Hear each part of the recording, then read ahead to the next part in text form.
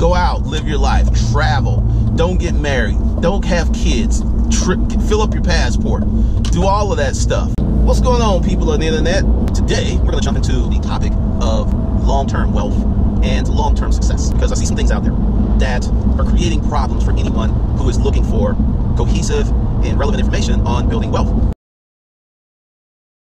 First thing we're gonna start with is when you go to Google Trends and you look up how to develop wealth, very few people are looking for that trend. Very few people are using those keywords. The big search term is how to become rich.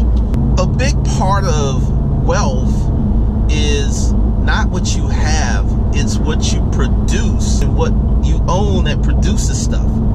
Let's go ahead with the classification of rich. We'll go with entertainers, athletes. We're not going to talk about business people, maybe a few CEOs who are in a position that they get huge sums of money very quickly. That's rich, and that's what a lot of people want to do. Now, who are the people that are providing these large sums of money for these entertainers, these CEOs? The business owners. Those folks are wealthy.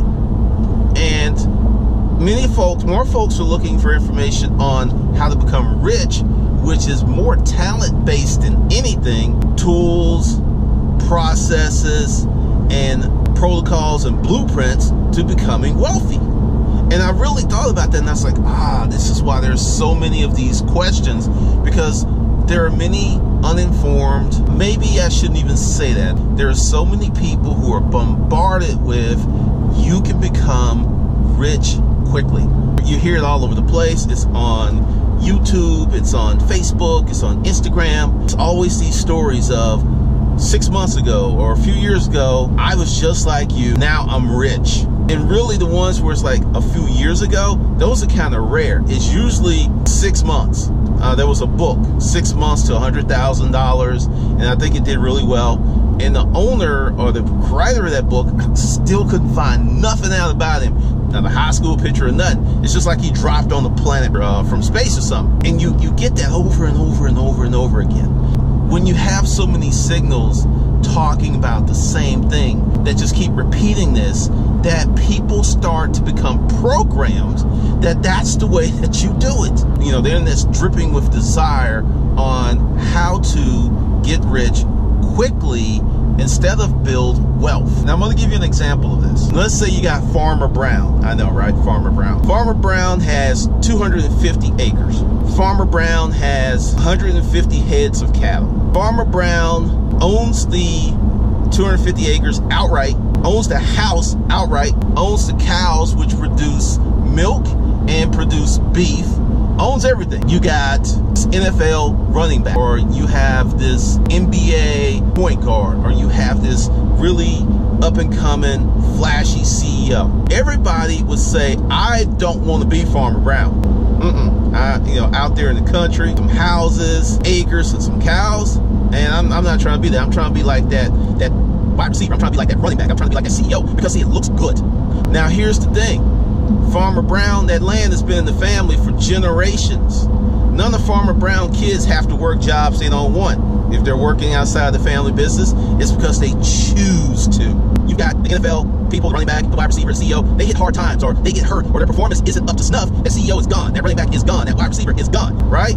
But Farmer Brown and those cows still producing money, still producing milk, still producing beef.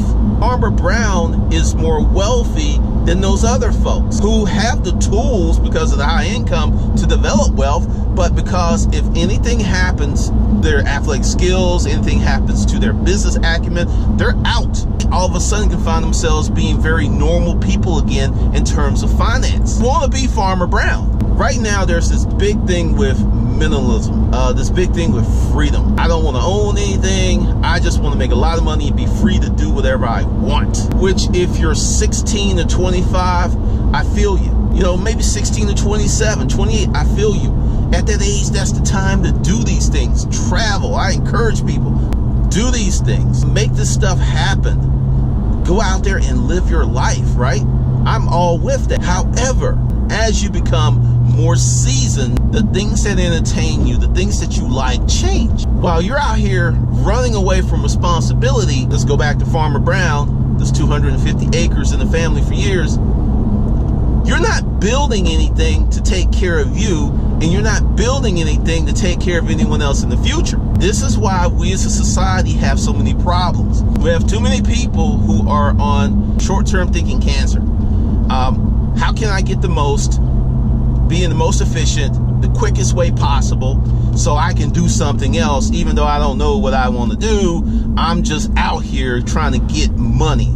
I'm not trying to serve my community. I'm not trying to serve the world. I'm not even trying to solve problems. I just want to get paid. We have so many people like that. And these people are becoming very frustrated because the myth of fast success, the myth of becoming very wealthy, rich, with little to no effort. When you research the billionaire families, you'll see that a lot of this money is generational. Very few of the billionaires on the list just came out in the last 10 years. I know you want to think that, yeah, you know, from zero to a billionaire in 10 years. Jeff Bezos, billionaire, right? How old is Amazon.com? Amazon.com is 23 years old. It's 2 decades into its third. It didn't happen yesterday. It didn't happen last year. It didn't happen last decade. This has been going on for a minute. When you tell people that, they're like, no. I mean, you know, he's really rolling. He's been working on this for a long time. And that's the message to you. If you're young, go out, live your life, travel. Don't get married. Don't have kids. Fill up your passport. Do all of that stuff, right? And make sure that you also put together some seeds for the future. You want to put together some things that are going to be able to take care of you when you're not so young and spry. This is the fallacy that I see many internet entrepreneurs making. Many. I don't own nothing. I don't have anything. I'm not trying to own anything. I'm not trying to have any responsibility. I am just trying to live, have fun. It's going to catch up with you. And one of the reasons that I have changed the content of this channel is I want to be part of the solution. I want to do for you what I did for myself as much as I can, because you got to do the work. But I'm away from the short-term thinking. I'm away from the short-term programs. I'm away from the short-term everything, because we're about to go through this huge correction, economic ecosystem. For those who are prepared, you will get the foundations to do some amazing and wonderful things in the future for yourself and for your kids. Now, another part of this is the lack of family. Now, I'm about to get real preachy, so hold on. If you're not doing something for someone other than yourself, you're going to end up by yourself, living by yourself, doing by yourself, and lonely as hell. This is what it's going to be, right? This is how it's going to be. And I see this whole thing like in Japan.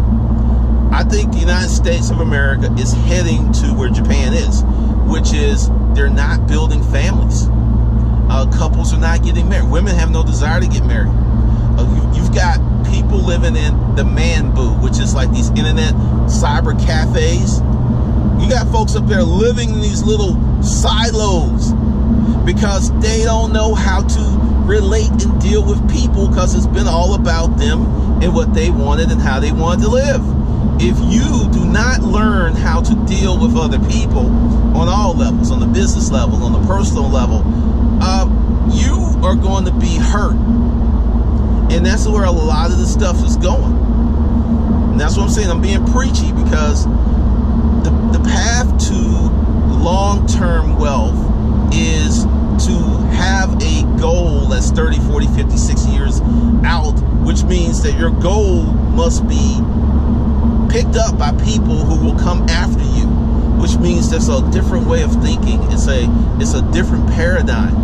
It's a whole different thing, because if you want to be part of what I call the quick rich set, you will have temporary happiness and temporary wealth. some of my internet marketing peers, and I'm looking at the moves they're making. Now, the big thing right now is to create a Shopify store. And the big thing is to buy Facebook ads and to find some niche, and you can hammer these people with these ads to get them to buy a t-shirt or a mug or something. I give that another year before it's completely played. Why I go here with that is if you had something of substance, something that was a bigger foundational thing, such as long-term wealth, building a business that's going to, do things for your kids, your community, then you would not have all of this short-term thinking and short-term tactics. Because one of the things I see, and I'm usually 5 to 7 years ahead of everyone else, is where things are going. Everyone's going to follow the same blueprint. Everyone's going to follow the same short-term level, short-term thinking processes, right? And then they're going to get these diminishing returns. Like, once again, Shopify is just a tool, but then Facebook is just a tool. But you're going to have people wearing these tools out. There is something called a threshold. I don't know where it is, but I feel that we're going to hit it. And all those folks who are building their businesses on these short-term tactics are going to perish. And when I went back to the other internet marketers, there's very few people that I see talking about the same thing they were talking about when they started. Money A to Z with self-storage unit auctions was a business blueprint. Many people bought that book and got benefit who were not in storage auctions. How I've delivered this has changed, but the core message: start your own business, manage your money, learn how to hustle, increase your income. All of that stuff's the same. And part of the problem that I have, some people who are confused, is I used to hang out with some internet marketers. I was starting to do that stuff, and it created problems. I made money. What I'm doing now, going back 2009, 2010, 2011, 2012-ish blending, talk about myself in the third person, is much more satisfying because I know over the long term it's going to be way more successful. I am not only telling you to do this stuff and to think like this, it is something that I am putting into practice. Like Hustler's Kung Fu, I did a lot of testing, looked at a lot of stuff, and now it's like, okay, we're ready to put all this stuff together.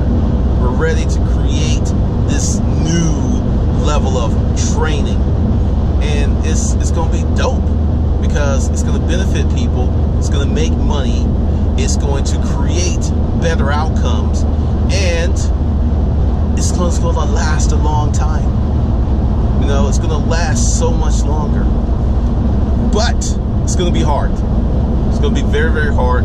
Everybody can't come on this journey. Everyone isn't built for this journey. And that's cool. That's just fine and dandy. So just, for those of you who are like emailing me, hitting me up in the DMs, like, Glendon, what's going on? You're not talking about this hustling stuff anymore. And you're right. I have 8 years of hustle content on this channel. I don't need to make any more. Future videos are going to be more about strategy. They're going to be about things that you need to do. And if you don't have the basics down, you won't be able to use these strategies. I saw this thing about, making everything simple and easy to understand. There is a problem with making everything simple and easy to understand. Once you do that, it becomes a commodity. It becomes pedestrian. And what happens when things that are commodities and pedestrian? The price drops. There's no value. People don't appreciate, corn is good. Corn's a commodity. Wheat's good. Wheat's a commodity. Gold is a commodity, but it's a high value commodity. And unless you're like gold or silver or, oil, these other commodities, it's always about that price. Because if it's a commodity, that means it's common. So I don't want to teach people how to build common businesses. That's the thing. There'll be more case studies and stuff like that. So if you're feeling this content, and some of you will be and some of you won't be, and that's cool, be sure to subscribe to the channel. And also, go below and get on my email list. Yes, it's an email list. It's not update list.